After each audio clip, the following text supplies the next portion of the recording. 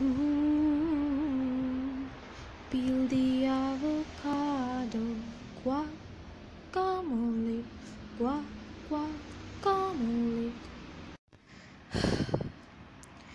Sometimes you make so many plans. When this happens, I'm going to do this. When this happens, I'm going to do this. I'm going to make this remark. I'm going to say this. I'm going to beat people up. But then something finally happens and you don't do that thing and you just sit there staring, silent, not doing anything. But let's not talk about that right now. I want to divert my mind from that. Let's talk about something else. And oh, I'm not at home, I'm outside. And not with people, of course, but I'm outside and thus the noise of traffic. So pretend you're in a busy city walking on a road with me, a shapeless entity, and we're going somewhere and talking. I don't know if it's just me, probably isn't, I don't know, but the point is climbing just a bit higher than my actual, ground level or whatever makes me so happy, and I'm not sure why. In the wise words of Best Dressed, I'm a hoe for an elevated surface.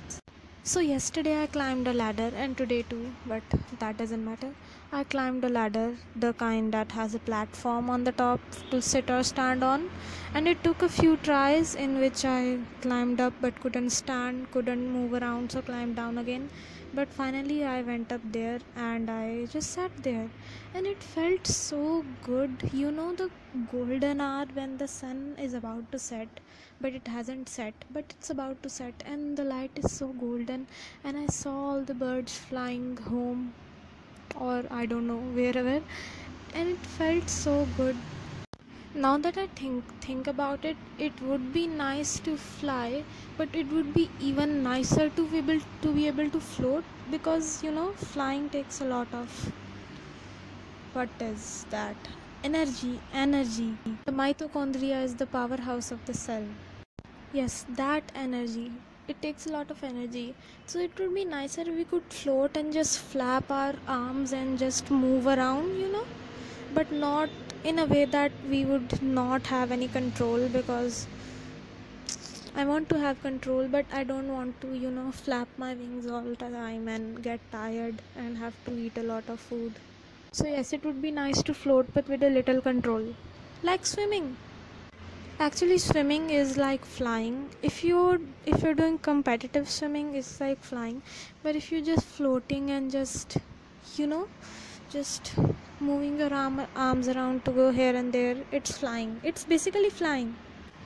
I haven't experienced flying or floating, but technically I have experienced it, because I once flew in a dream. It was like floating. Very weird.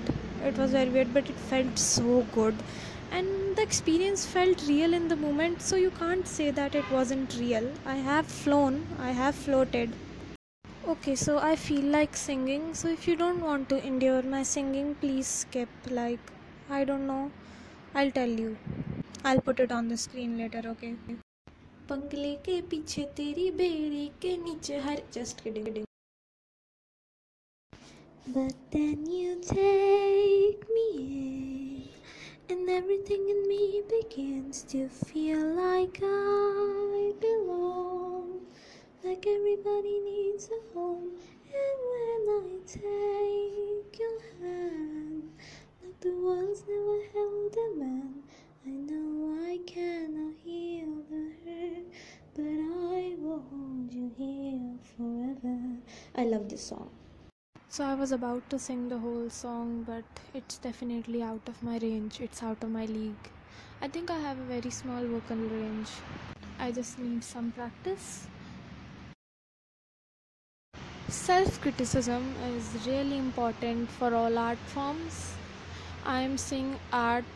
It's important for everything, but I am an art person, so that's what I'm saying. I know people hate it when someone posts like a full-on piece, or painting or something and just say just a little sketch.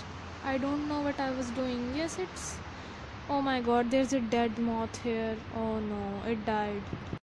Dead moth is such a weird combination of words, because you know what? Dead, you know what death means? Dead moth.